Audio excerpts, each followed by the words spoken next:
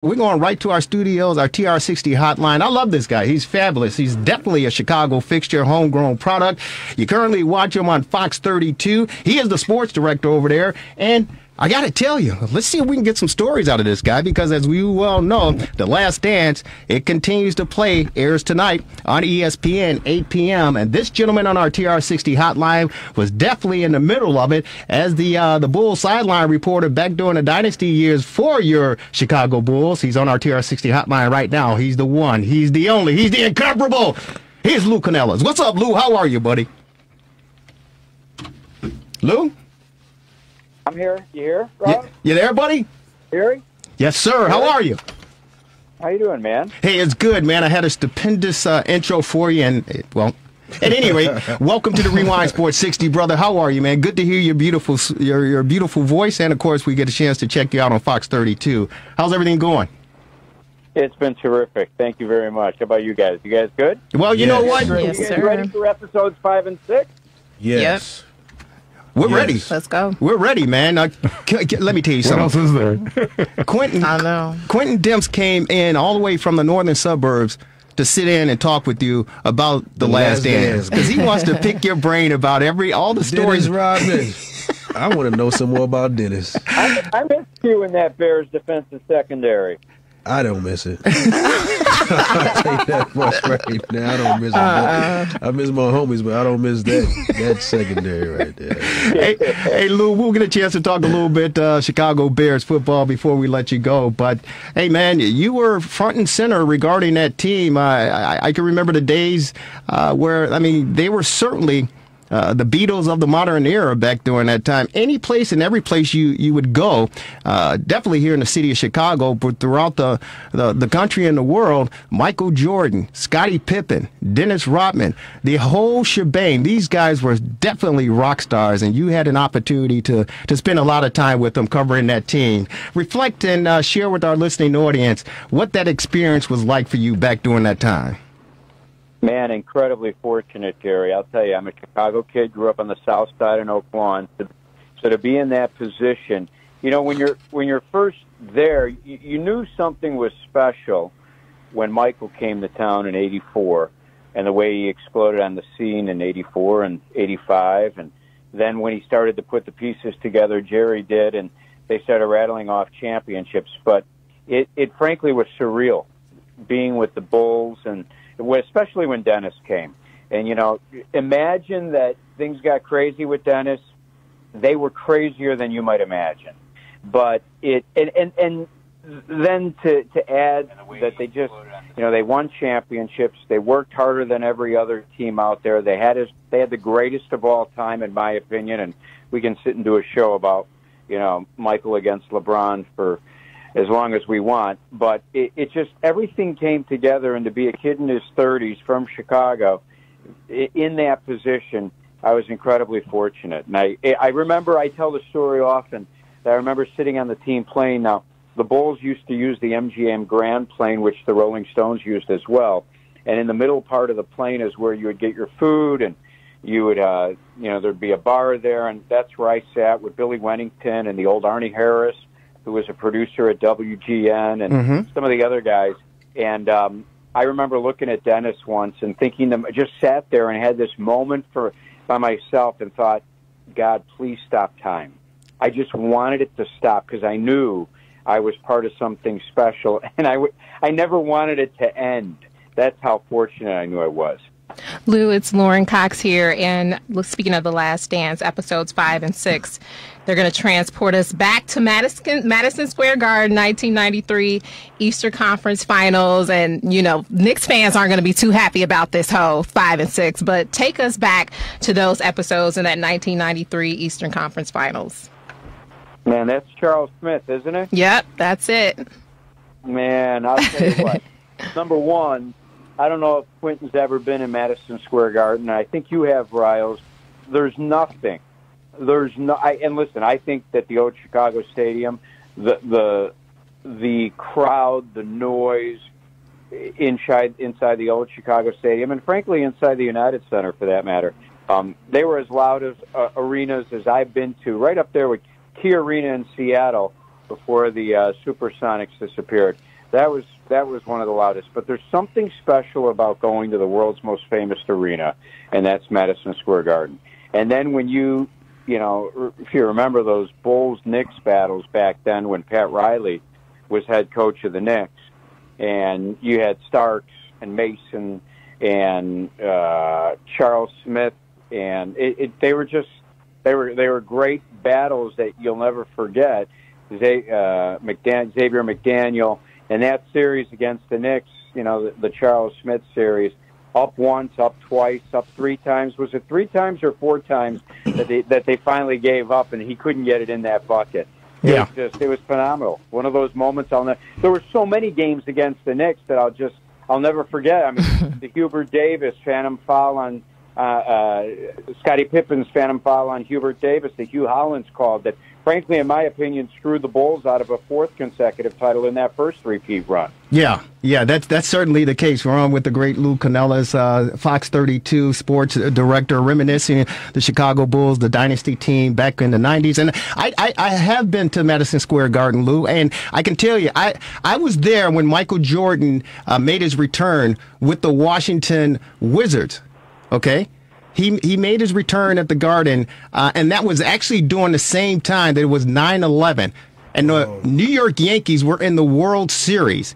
Remember the dramatic series after 9/11 and the dramatic, the Derek Jeter, midnight, home run. I went from one game to the other. I had to do double duty, so I had to cover Michael Jordan briefly on his return to Madison Square Garden, and I had to get to old Yankee Stadium to cover the World Series back then. So that was quite some experience, man. But you talk about Dennis Rodman. Now, I don't know how much you can share with us, but I can tell you that I even partied. Remember Dennis Rodman had his club, I think, on Ontario, Illusions? You remember that club?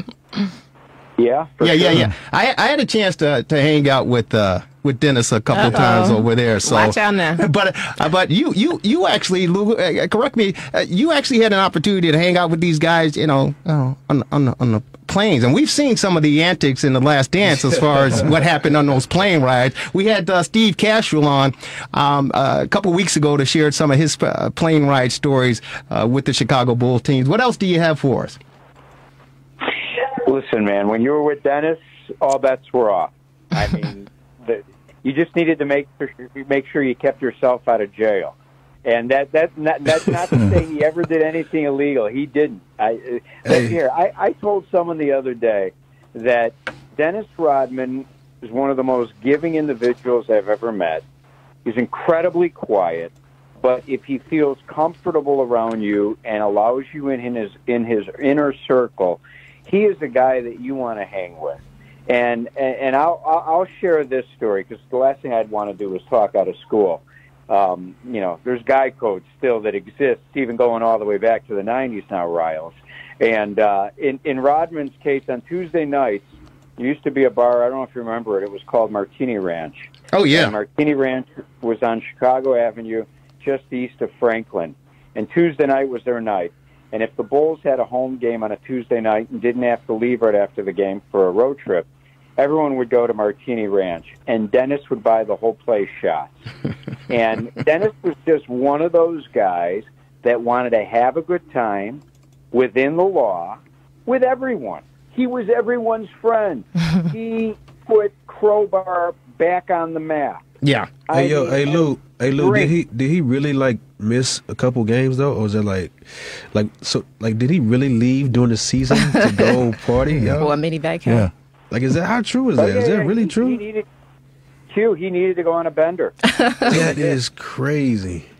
Yeah, it's so funny you react like that because I did an interview with Mark Cuban, the owner of the Mavericks, the other day, and Mark said that he was watching last week, and he said, "Oh my God, if Dennis Rodman came to me," and remember, Rodman played for the Mavericks for only 17 games because Cuban realized what he had gotten himself into.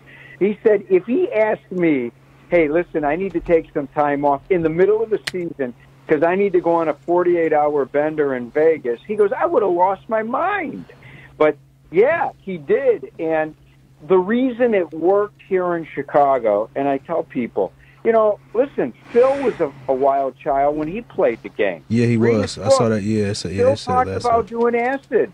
Phil was a wild child when he played, so he could relate. He and Dennis had a real bond. Yeah, they did. That was incredibly deep. I call it almost a father-son bond. Like Dennis had a father-son bond with Chuck Daly before he left, and then went on to San Antonio and Chicago and Dallas. And Dennis had that same type of relationship with Phil because Phil understood Dennis. And the one thing about Dennis is if he has to go on a 48-hour bender to Vegas and you let him, okay, he comes back. He ready to go. He's a new man.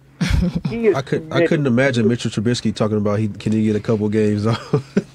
Yeah, well, Mitch no. Right now, Mitch doesn't deserve a couple of games off. We hadn't even talked about the Bears, Jerry. We hadn't even talked about the Bears yet. Okay, Lou, before we switch gears, and we appreciate you taking some time out on this Sunday to preview, The Last Dance. We got to ask you about the controversy regarding all this week, and you're a Jordan guy. I'm a Jordan guy. Pretty much everyone in the city, in the world, are Jordan guys. And so when he says something, you got to go, okay, hey, if the man said it, it must be true. But when he called Isaiah Thomas out, dude, I was surprised. He was adamant about his statements and his feelings toward Isaiah. And I knew there were hard feelings. But when he called him an a-hole, dude, I almost fell off. I go, oh, my God. And then Isaiah did the media tour. And I got to say, we actually reached out to Isaiah this week to see if we can get him to come on. And, we didn't get an opportunity to get him on. He probably tired of talking all that talking he was doing all week. But were you surprised at how Isaiah Thomas reacted and responded to what Michael Jordan said about the Bad Boys? Because we know the truth. You and I, we pretty much know what happened back then. Some people weren't around. Some people didn't understand. But were you surprised with Isaiah Thomas' reaction to what Michael Jordan said and how he tried to spin it day in and day out this past week to clear his name up? I was. I really thought that he'd have the same reaction that Phil Lambert did. And Lambert basically said, yeah, we walked off the court. We don't care. He called the Bulls whiners just last week. Someone interviewed him from ESPN on Monday, I believe, and he said, I don't regret anything. I don't regret a second of the way I handled it. Now, remember, Lambert was the guy who led that whole revolt off the court with time still left on the clock. And MJ has every right in the world to still blank and hate the Pistons, as he said, because he's got scars to show it. Right. Now, was I surprised that Isaiah tried to backpedal and, tell the world that it's hurt him with the way he's been portrayed? I thought he would take the Lambert stance, but, that's Isaiah. Here, listen, Isaiah is a Chicago kid. It's cost him dearly in the minds of basketball fans around the world. It cost him a chance to play in the '92 Dream Team, and I truly believe, I believe that Isaiah today, because if you knew Isaiah Thomas before that had happened, I always thought, even though he played for the Bad Boys, the Pistons, and they beat up the Bulls, I thought he was a quality kid from St. Joe's. Right. Okay? And then they pull that stunt, and everything good you felt about Isaiah, you question. And because he was the leader of that team, he may not have been the leader of the revolt that day, but he was still the leader of the team. And instead of standing up to Bill Lambert and saying, you handle it your way, I'm going to handle it my way, and handling it with class, he didn't. Yeah. John Sally was on with Scott Van Pelt after episodes 3 and 4 last week.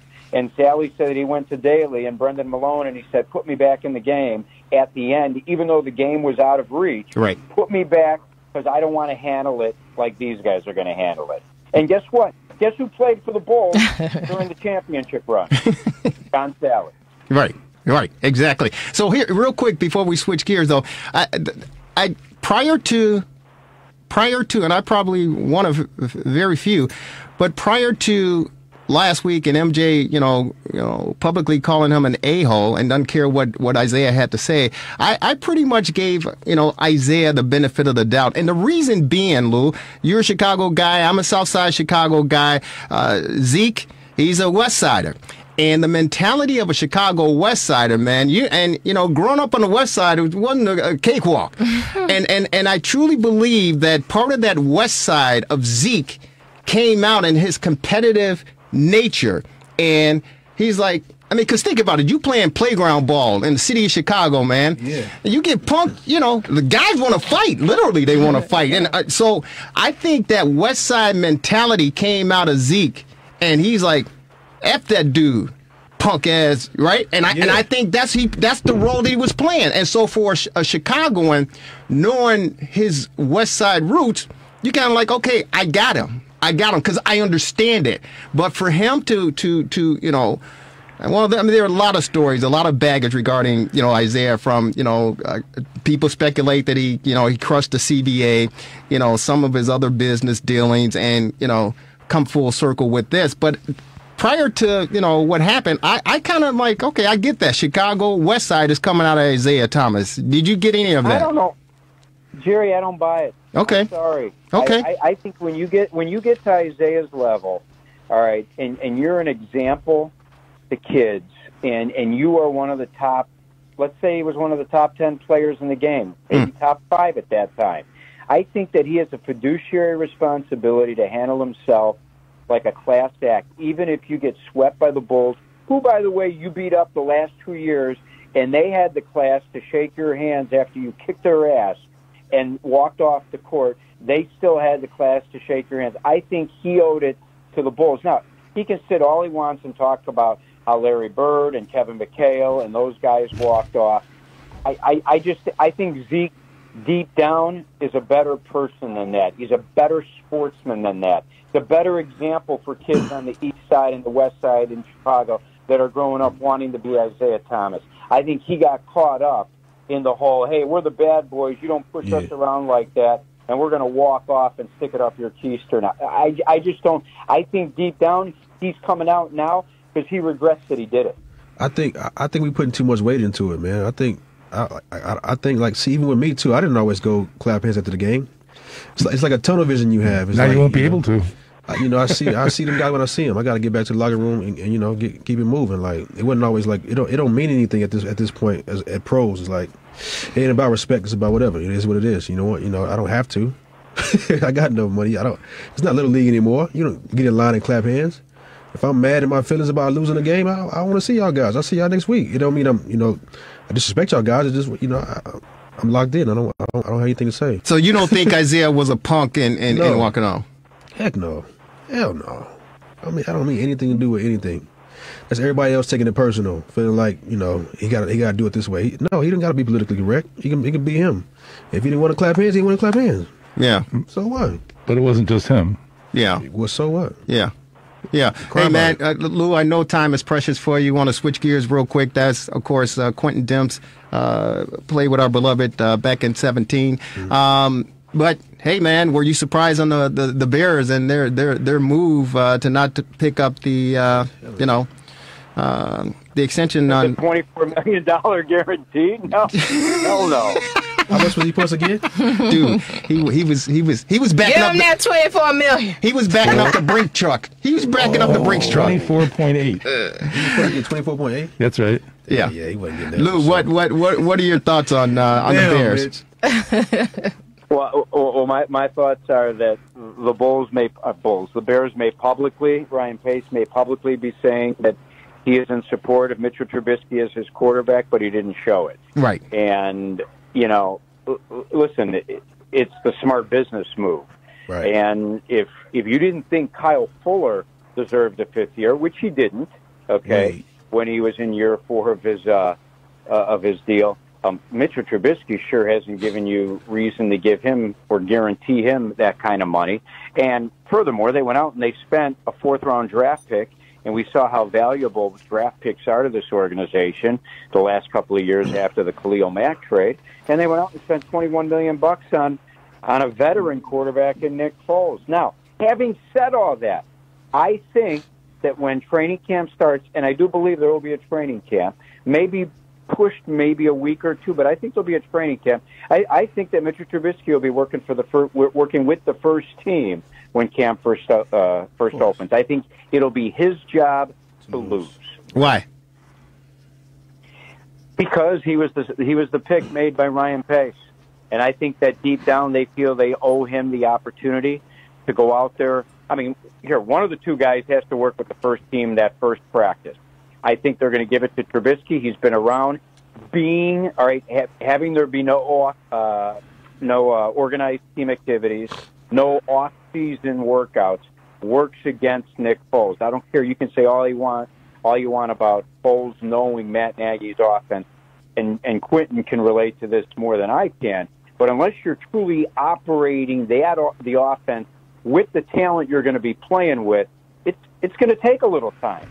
And every day that we miss of off-season workouts works against Nick Foles, at least for the start of training camp.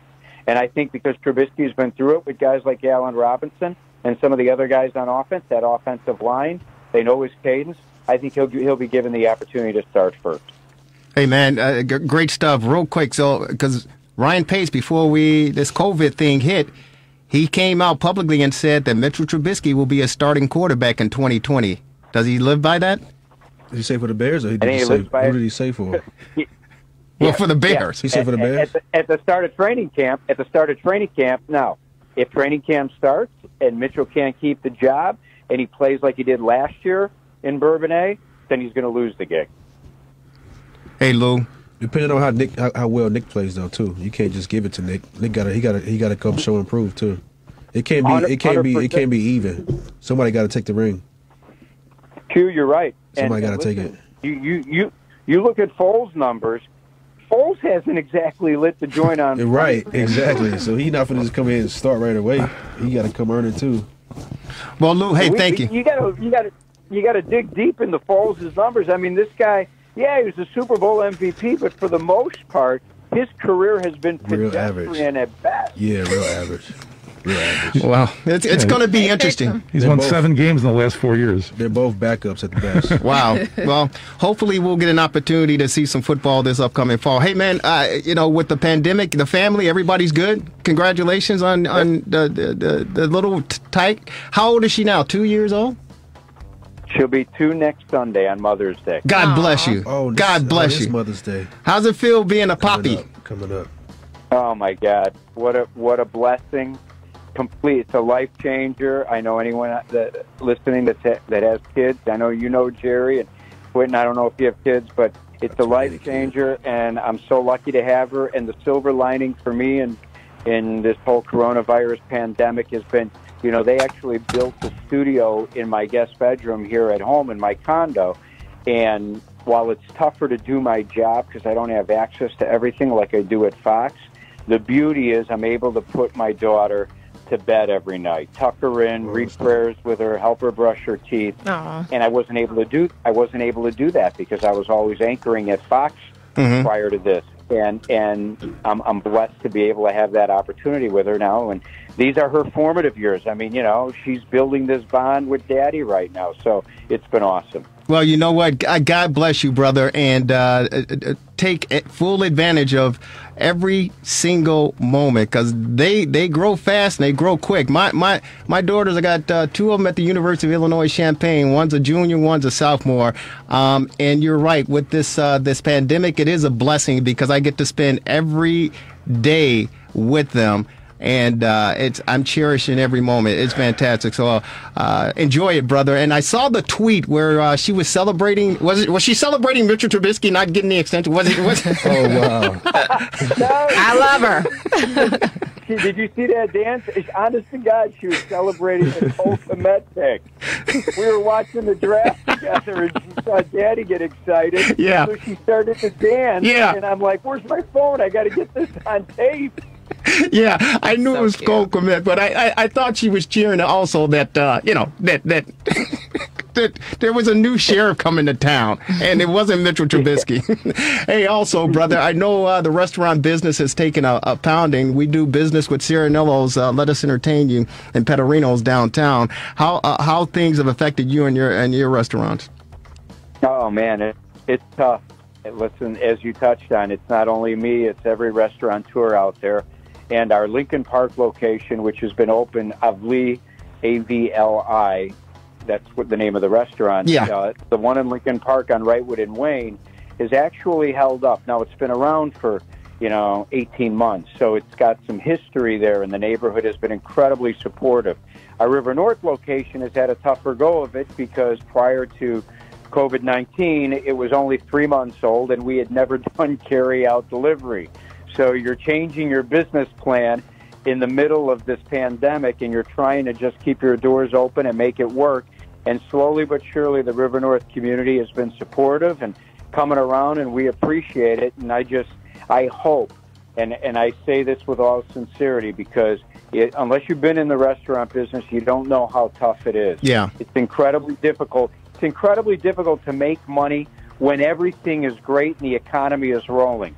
When you're put in this position, oh my gosh, all odds are stacked against you. So every restaurateur out there, I say a prayer for, because it's not easy for any of us. Yeah, you're absolutely right. It is very, very difficult, and I encourage everyone to support your local restaurants wherever you may live. Gale Street Inn down the street with George and his crew. We try to support them. Serenello's and Wheeling, we support them. Just order out at least, if you can order out at least once a week, to try to support at least once a week. We're going to be ordering out later on tonight as well. Like 5 times a week. Lou, thank you so very much, man. Be safe, be careful, and keep up the great work on Fox 32. And we certainly hope to talk with you down the road, my good friend. And enjoy The Last Dance, man. Thanks, guys. Be safe. Thanks, Lou. Appreciate it. You're the best. Nice talking to you, Q. Bye-bye. All right. Thank you, brother. Take care. Lou Canellis, Fox 32 on our TR60 hotline. You guys